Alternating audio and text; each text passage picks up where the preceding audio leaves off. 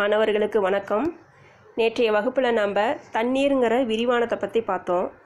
நேற்றுக்கு என்ன பார்த்தோம் அப்படிங்கிறத சுருக்கமாக கொஞ்சம் நம்ம பார்த்துடலாம். இந்திராங்கிற ஒரு சின்ன பொண்ணு தண்ணீருக்காக ரயில்வே ஸ்டேஷனில் போய் தண்ணி பிடிக்கிறதுக்கு போகிறா. போகும்பொழுது அந்த ஊரில் இருக்கக்கூடிய பெண்களும் சேர்ந்து தண்ணி பிடிக்கிறதுக்கு ஒருத்தருக்கு ஒருத்தர் முந்திக்கிட்டு தண்ணி பிடிக்கிறதுக்கு போகிறாங்க. ஏன் அப்படி போகிறாங்க அப்படின்னா, இவங்க ஊரில் இருக்கக்கூடிய தண்ணி ரொம்ப உப்பு அதிகமாக இருக்கக்கூடிய தண்ணியாக இருக்குது. அதாவது உப்பளமே போடலாம் அப்படிங்கிற அளவுக்கு உப்பு நிறைஞ்சதாக இருக்குது. குடிக்கிறதுக்காக மட்டும் இவங்க பிலாப்பட்டிக்கு போய் தண்ணி பிடிப்பாங்க. அந்த பிலாப்பட்டி பக்கத்தால் இல்லை, ஒரு 3 மைல் தூரம் நடந்து போகணும். ஒரு நாளே ஆகிடும். காலையில் போனாங்கன்னா சாயந்தரம் தான் வருவாங்க, தண்ணி பிடிச்சிட்டு வர முடியும். இது இப்படி இருக்கிற சமயத்தில் இவங்களுக்கு பக்கத்தாலேயே இந்த ரயில்வே ஸ்டேஷனில் வரக்கூடிய ரயிலில் வரக்கூடிய தண்ணியை பிடிச்சி குடிக்கலாம் அப்படின்னு இவங்களுக்குள்ளார காதுக்கு அந்த மாதிரி ஒரு தகவல் வந்துச்சு. அதனால் இப்போ பக்கமாக இருக்கக்கூடிய அந்த ரயில்வே ஸ்டேஷனில் போய் தண்ணி பிடிக்கிறதுக்கு போகிறாங்க. இதுதான் அந்த பாடத்தினுடைய சுருக்கமான ஒரு கதை. இதனுடைய தொடர்ச்சியை நம்ம இன்றைக்கி பார்க்கலாம். படத்துக்கு போகலாமா? இந்திராவோடைய அம்மா இதுக்கு முன்னாடி வரைக்கும் பார்த்திங்கன்னா இந்த பிலாப்பட்டியில் தானே போய் தண்ணி பிடிச்சிட்டு இருந்தாங்க. இப்போ கொஞ்சம் பெரிய பிள்ளையாயிட்டா. ஆனால் அதுக்கு முன்னாடி பார்த்திங்கன்னா அவங்க அம்மா தான் போய் தினமும் போய் தண்ணி பிடிச்சிட்டு வருவாங்க. பிலாப்பட்டிக்கு நடந்தே போய் தண்ணி பிடிச்சிட்டு வருவாங்க. இப்போ ஒரு 4 மாதத்துக்கு முன்னாடி அவங்க அம்மாவுக்கு வயிற்றில் கட்டி வந்ததுனால இப்போ குடமெல்லாம் தூக்க வேணாம் அப்படின்னு சொல்லி டாக்டர் சொல்லிட்டாங்க. அதனால் இப்போ இவ தான் போய் தண்ணி பிடிச்சிட்டு வரத்துக்கு போகிறா. அப்போ போகும்பொழுது பார்த்திங்கன்னா அங்கே எல்லோரும் பேசிக்கிறாங்க. என்ன பேசிக்கிறாங்க அப்படின்னா, எங்கேயுமே தண்ணி கிடைக்காது, ஆனால் இந்த ரயிலுக்கு மட்டும் எங்கேருந்து தான் தண்ணி வருதோ தெரியல அப்படின்னு சொன்னதுனால தான் எல்லா பெண்களும் போய் அந்த தண்ணியை பிடிக்கிறதுக்கு போகிறாங்க. இப்போ அந்த ரயில் எப்போ வரும்னா மத்தியானம் 3 மணிக்கு தான் இந்த ரயில் நிற்கும்.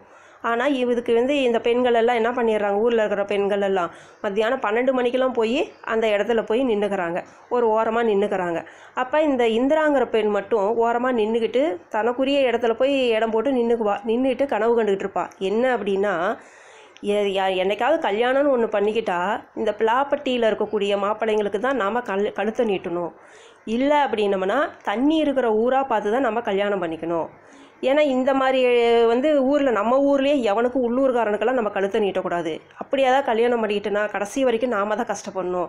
இந்த தண்ணியை எடுத்தே நம்மளுடைய வாழ்க்கை வீணாக போயிடும் அப்படின்னு நினச்சிட்டு அவன் மனசுக்குள்ளார இதெல்லாம் நினச்சிக்கிட்டு இருப்பாள். ஆனால் மற்ற பெண்கள்லாம் பார்த்தீங்கன்னு வச்சுக்கோ, அடிச்சுக்கிட்டு இப்போ உதச்சிக்கிட்டு சண்டை பண்ணிக்கிட்டு அந்த குடத்தை போட்டு உருட்டிக்கிட்டும் இப்படியே பண்ணிகிட்டு இருக்கிறதுனால அந்த ஸ்டேஷன் மாஸ்டர் என்ன பண்ணிடுறாரு, ஒரு நாள் வீடு வரைக்குமே அடித்து அந்த சிப்பந்திங்களெல்லாம் அந்த ஆளுங்கள்லாம் இருப்பாங்கள்ல அந்த ஸ்டேஷனில் வேலை செய்யக்கூடிய கூலி ஆளுங்கள்லாம் அவங்களையெல்லாம் வர சொல்லி இந்த பொம்பளைங்களை எல்லாத்தையும் அடித்து வீடு வரைக்குமே துரத்தி விட்டார். அன்றைக்கி பார்த்திங்கன்னா அந்த ஊரில் அந்த தண்ணி பிடிக்கிறதுக்காக வரக்கூடிய பெண்கள் வீட்டில் யார் வீட்லேயுமே தண்ணியே இல்லை, குடிக்கிறதுக்கு தண்ணி இல்லை, ரொம்ப கஷ்டப்பட்டாங்க அன்றைக்கி. அப்போ இப்படி இருக்கும் பொழுது அந்த ஊர் மக்கள்லாம் சேர்ந்து அந்த ஒரு ஸ்டேஷன் பாயிண்ட்ஸ்மேனை வச்சு என்ன பண்ணுறாங்க அப்படின்னா ஒரு முடிவு எடுக்கிறாங்க. என்ன முடிவு அப்படின்னா, பெண்கள் எல்லாம் சத்தம் போடாமல் கூச்ச போடாமல் தண்ணி பிடிக்கிறதா இருந்தால் தண்ணி பிடிக்கட்டும், இல்லைன்னா யாரும் வர வேணாம் அப்படின்னு சொல்லி ஒரு பேச்சு முடிவு பண்ணிக்கிறாங்க. சரி, நாங்கள் அமைதியாக இனிமேல் தண்ணி பிடிச்சிக்கிறோம் அப்படின்னு சொல்லிட்டு இந்த பெண்களும் ஒப்பந்தம் போட்டுக்கிறாங்க. அதில் இருந்து தான் இந்த பெண்கள் என்ன பண்ணுறாங்க, போய் தண்ணி பிடிக்கிறதுக்கு போயிருக்கிறாங்க. அப்படி போகும்பொழுது இந்த பெண்களுக்கெல்லாம் ஒரே சந்தேகம், நம்ம தண்ணி நம்ம ஊர் தண்ணியெலாம் ரொம்ப உப்பாக இருக்குது, ஆனால் இந்த பைப்பில் இந்த ரயிலில் வரக்கூடிய தண்ணி மட்டும் பார்த்திங்கன்னா ரொம்ப இனிப்பாக நல்லா இருக்குது. அப்படி இருக்கும்போது இதில் வரக்கூடிய பயணிகள் பார்த்திங்கன்னா வெள்ளை பாட்டில் ஒன்று கையில் வச்சுக்கிறாங்க. அந்த வெள்ளை பாட்டிலில் 10 ரூபாய்க்கும் 15 ரூபாய்க்கும் போட்டு காசு கொடுத்து வாங்கி குடிக்கிறாங்களே, இதில் என்ன ஒரு ஆச்சரியமாக இருக்குது அப்படின்னு சொல்லி அந்த பெண்கள்லாம் ஒருத்தருக்கு ஒருத்தர் பேசிக்குவாங்க. இப்படி பேசிகிட்டு இருக்கும்போதே பார்த்திங்கன்னா அந்த தண்ணி அப்படியே அந்த இந்திரா தண்ணி பிடிச்சிட்ருக்கால அந்த தண்ணி பைப்பில் வரக்கூடிய தண்ணி ரொம்ப சன்னமாக போயிடுச்சு. இப்போ இன்ஜினும் ஊதிட்டாங்க. இப்போ என்ன பண்ணுறதுன்னு தெரியல. அவ்வளோ வேகமாக அழுத்தி பார்க்குற தண்ணி அப்படியே கொஞ்சம் கொஞ்சமாக தான் வருது. சொம்பில் இருக்கிற தண்ணியை பிடிச்சி குடத்தை ஊற்றிக்கிட்டா. ஊற்றும்போது அவள் ரயில் கொஞ்சம் வேகமாக எடுத்துட்டாங்க. இப்போ என்ன பண்ணுறது, வேறு வழியே இல்லை அப்படின்னு சொல்லிட்டு அந்த குடத்தை பிடிச்சி அந்த ரயிலுக்கு கீழே அந்த ரயிலில் இருக்கக்கூடிய பைப்புக்கு கீழே அந்த நிற்கிறாள் அவன் நிற்கிற இடத்துல வச்சுட்டு இவ ட்ரெயின்லேருந்து வெளியில் குதிச்சிட்டு ஓடிக்கிட்டே நம்ம அந்த குடத்தை எடுத்துடலாம் அப்படின்னு இவன் நினச்சிக்கிட்டு குதிக்கிறதுக்கு போகிறான். இப்படி குதிக்கிறதுக்கு போகும்பொழுது ஒரு வடநாட்டு பெண் என்ன பண்ணுறா, இவளை குதிக்கிறவளை கையை பிடிச்சி இழுத்துட்றான். இழுத்துட்டு உள்ளே பிடிச்சி இழுத்த உடனே அவள் கோபமாக திட்டுறா. என்னன்னா அந்த பொண்ணு பயந்துக்கிட்டா, இவ தற்கொலை பண்ணிக்கிறதுக்கு போகிறாளாட்டிருக்குது, ட்ரெயினில் ஓடுற ட்ரெயின்லேருந்து எட்டி குதிக்கிறா அப்படின்னு நினச்சிட்டு அந்த பொண்ணு இவளை காப்பாற்றிடுறா. இவளுக்கு வேறு வழி இல்லாமல் ட்ரெயின்லேயே அப்படியே போயிட்டுருக்கிறா. இப்போ இவ இப்படி போகிறாளா, அங்கே பார்த்தீங்கன்னா அப்போ அவங்க வீட்டில் ஒரு சின்ன பையன் ஓடி வந்து சொல்கிறான். யார்கிட்ட? ஐயா கிட்ட வந்து சொல்கிறான். ஐயா, அக்கா வந்து ட்ரெயினோடு போயிடுச்சு, இன்னும் வீட்டுக்கு வரல, எல்லா பொண்ணுங்களும் தண்ணி பிடிச்சிட்டு வீட்டுக்கு வந்துட்டாங்க, நம்ம அக்கா மட்டும் இன்னும் வரலையா அப்படின்னு சொல்கிறான். அதுக்கு அவங்க ஐயா என்ன சொல்கிறாரு, அட போடா, அவள் எங்கேயாவது வாயாளந்துக்கிட்டு இருப்பா, நீ போய் நல்லா தேடி பாருடா போடா அப்படின்னு சொல்லி விரட்டுறாரு.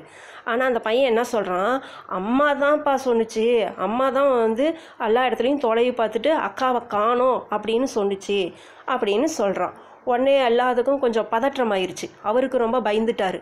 உடனே அக்கம் பக்கத்தில் இருக்கக்கூட அண்ணன் வீடு, தம்பி வீடு, மச்சான் வீடு எல்லாம் ஓடி வந்து அந்த ஊரில் அன்றைக்கி கடைசி பஸ்ஸை போய் பிடிக்கிறாங்க. அந்த மதியத்துக்கு மேலே அந்த சாயந்தரம் ஆயிடுச்சு. அந்த சாயந்தர டைமில் போய் பஸ்ஸை பிடிக்கிறாங்க. பஸ்ஸை பிடிச்சி ஏறி உக்காந்து, அப்பா டிக்கெட்டு கொடுப்பா, அந்த ராமநாதபுரத்துக்கு டிக்கெட்டு கொடுப்பான்னு கேட்குறாரு. எல்லாம் பதற்றத்தோடு உட்காந்துருக்குறாங்க. Conductor சாவகாசமாக ticket கொடுத்துட்ருக்கிறாரு. உடனே பஸ்ஸில் இவங்களை ஏறினவங்களாம் என்ன பண்ணுறாங்க, கண்டக்டரை பிடிச்சி திட்டுறாங்க. யோ, நாங்கள் பிள்ளைய காணோன்னு எப்படிலாம் நாங்கள் பதறிக்கிட்ட வந்து உட்காந்துட்ருக்குறோம், தொலைவிட்டுருக்குறோம், நீ வந்து சாவகாசமாக டிக்கெட் கொடுத்துக்கிற, போய் டிரைவரை கொஞ்சம் வேகமாக வண்டி ஓட்ட சொல்லியா அப்படின்னு இவங்க எல்லாம் திட்டுறாங்க. வேறு வழி இல்லை, கண்டக்டர் நம்ம படத்தில் பார்க்குற மாதிரி தான். கண்டக்டர் போய் டிரைவர்கிட்ட சொல்கிறாரு, அப்பா கொஞ்சம் வேகமாக வண்டியை ஓட்டுப்பா அப்படின்னு சொல்லி கண்டக்டரும் டிரைவர்கிட்ட சொல்கிறாரு. டிரைவர் இப்போ கொஞ்சம் வேகமாக வண்டியை ஓட்டி அந்த இதில் ராமநாதபுரத்தில் கொண்டு போய் விட்டுறாரு. இப்போ ராமநாதபுரத்தில் அவங்க எல்லா இடத்துலையும் தொலைவுறாங்க. கண்ணு கெட்டின வரைக்கும் எல்லா இடத்துலையும் போய் தொலைவுறாங்க. ஆனால் பிள்ளைய வந்து எங்கேயுமே காணோம். இப்போ பார்த்து விசாரித்த வரைக்கும் இங்கே ஏதாவது பிள்ளை இறங்குனுச்சா, இந்த இடத்துல யாராவது எங்கள் பிள்ளை ஒரு குடத்தோடு இறங்குனுச்சா அப்படின்னு அவங்க கடை அங்கே கடையெல்லாம் இருக்குதுல்ல, பழக்கடை, அப்புறம் இந்த மார்க்கெட்டு, இந்த மாதிரி இடத்துல எல்லாம் காய்கறி கடை எல்லா இடத்துலையும் தேடி பார்க்குறாங்க. ஸ்டேஷனுக்கு பக்கத்தில் இருக்கக்கூடிய கடைகளை எல்லாம் விசாரிக்கிறாங்க. அக்கம் பக்கத்தில் தெரிஞ்சவங்க வீடு, இப்படி பால் கடை, பூக்கடை, இப்படி எல்லா இடத்துலையும் தொலைவி பார்க்குறாங்க. ஆனால் கேட்ட வரைக்கும் விசாரித்த வரைக்கும் பிள்ளைய எங்கேயுமே காணோம், இல்லை அப்படின்னு தான் வருது. அந்த கூட்டத்தில் இருக்கக்கூடிய ஒருத்தர் என்ன சொல்கிறாரு, புள்ள வந்து டிக்கெட் இல்லாததுனால பயந்து உட்காந்து யாருக்குமே தெரியாமல் ஒளிஞ்சிக்கிட்டே கீழே இறங்கி ஓடி போயிடுச்சா என்னமோ தெரியல அப்படின்னு ஒருத்தர் பீதியை கிளப்பி விட்டுறாரு. அப்படியும் இருக்கலாம் ஒரு வேளை அப்படின்னு நினச்சிட்டு இவங்க என்ன பண்ணுறாங்க, சரி வேறு வழியில் பிள்ளை எங்கேயுமே இல்லைன்னு சொல்லிட்டு வீட்டுக்கெல்லாம் திரும்பி மீண்டும் வந்துடுறாங்க. வந்ததுக்கப்புறம் தான் இவங்களுக்கு ஒரு மனசில் இன்னும் தோணுச்சு, நம்ம ராமநாதபுரம் பஸ் ஸ்டாண்டை மட்டும்தான் பார்த்துருக்கோம், ஸ்டேஷனை மட்டும்தான் பார்த்தோம், இப்போ அடுத்த ஸ்டேஷனில் போய் நம்ம பிள்ளைய தொலைவி இருக்கலாம், நம்ம தப்பு பண்ணிட்டோம் அப்படின்னு சொல்லிட்டு எல்லாம் புலம்பிக்கிட்டு அப்படின்னு நின்றுட்டுருக்குறாங்க. அப்போ அவளுடைய அம்மா வரா. அம்மா வந்து தலையாக அடிச்சுக்கிறா, என் பிள்ளைய காணமே, என் பிள்ளைய வந்து அவங்க வந்து அம்மாவோட எண்ணம் இன்னும் கொஞ்சம் வேறு மாதிரி இருக்கும். பிள்ளைய காணமே அப்படிங்கிற ஆதங்கத்தில் எப்படி சிந்திக்கிறாங்க தெரியுமா, என் பிள்ளை எங்கேயாவது தண்டவாளத்தில் எந்த தண்டவாளத்தில் விழுந்து கிடக்கிறாளோ தெரியலையே, அதாவது அவர் உயிர் போயிருக்குமோ அப்படின்னு நினச்சி கதற வாயில் துணியை வச்சுக்கிட்டு அழுகுறாங்க அவங்க அம்மா. இப்போ அவள் அழுதுகிட்டே என்ன பண்ணுறா அம்மா, அப்படியே ரயில்வே ஸ்டேஷன் அந்த ரயில் வந்ததில் தண்டவாளம், அந்த தண்டவாளத்தை நோக்கியே ஓடுறா. அம்மா ஓடின உடனே பின்னாடியே அந்த ஊர் சொன்னவங்களும் என்ன பண்ணுறாங்க, அவளை அந்த அம்மா ஓடுறத பார்த்துட்டு பின்னாடியே இவங்களும் ஓடுறாங்க. இப்படி ஓடுறாள இவ அப்படின்னு சொல்லிட்டு பின்னாடியே ஓடுறாங்க. அப்போ ஓடிட்டே இருக்கும்போது எல்லாம் அப்படியே ஸ்டன் ஆகி போய் அப்படியே நிற்கிறாங்க. என்னென்னா தூரத்தில் ஒரு உருவம் வந்துட்டு இருக்குது. யாருன்னு பார்த்தா அது இந்திரா தான் வந்துட்டுருக்கிறா. கையில் குடத்தோட ஒரு பொட்டு தண்ணி சிந்தாமல் சொட்டாமல் அப்படியே அழகாக எடுத்துகிட்டு வந்துட்டுருக்கிறா. அதை பார்த்த உடனே எல்லாருக்கும் ரொம்ப சந்தோஷம். அப்போ ஐயா போய், பாவி மக்க இப்படி வந்து இந்த குடத்தையும் சுமந்துக்கிட்டு இத்தனை கிலோமீட்டர் நடந்து வந்திருக்கிறியே அப்படின்னு சொல்லி அவங்க அப்பா வந்து சொல்கிறாரு. அப்போ அவங்க அந்த பொண்ணு சொல்கிறா, நாளைக்கு வரைக்கும் குடிக்கிறதுக்கு எங்கே போகிறது அப்படின்னு இந்த கதையை சொல்லி முடிக்கிறார். அந்த இந்திரா பொண்ணு எப்படிலாம் தண்ணிக்காக இந்த ஊர் மக்கள்லாம் கஷ்டப்படுறாங்கங்கிறது இந்த இந்திரா கேரக்டர் மூலிமா நமக்கு தெரியுது. சரி, இந்த கதையிலிருந்து நம்ம என்ன தெரிஞ்சுக்கிறோம் அப்படின்னா, தண்ணிக்காக மக்கள் எவ்வளோ கஷ்டப்படுறாங்க. ஒரு குடம் தண்ணி பிடிக்க நாலு முழுக்க வீட்டுக்கு ஒருத்தர் கஷ்டப்பட்டே ஆகணும். அப்போ தான் வீட்டில் இருக்கிற மற்றவங்க அவங்கவுங்களாம் வேலையை அவங்கவுங்களுடைய வேலையை அவங்க பார்த்துக்க முடியும். நாடு முழுக்க இப்போ இந்த நிலமையில தான் இருக்குது. இதுக்கு என்ன தான் தீர்வு அப்படின்னா, தண்ணி வசதி இருக்கிறவங்க தண்ணியை அளவாக பயன்படுத்துங்க. குளிக்கும் போதும், பாத்திரம் விளக்கும் போதும், துணி துவைக்கும் போதும் தண்ணியை நம்ம சிக்கனமாக பயன்படுத்தணும். நம்ம ஊரில் இருக்கக்கூடிய குளம், ஏரி, கிணறு இதையெல்லாம் நம்ம மழை இல்லாத காலத்திலேயே நம்ம தூர்வாரி வச்சுக்கிட்டோம் அப்படின்னம்னா, அதாவது மழை வரக்கூடிய காலத்தில் நம்மளுடைய நிலத்தடி நீர் மட்டம் தானாகவே உயர்ந்துடும், தண்ணீர் பஞ்சமும் ஒழியும். தெரியுதா மாணவர்களே? நன்றி.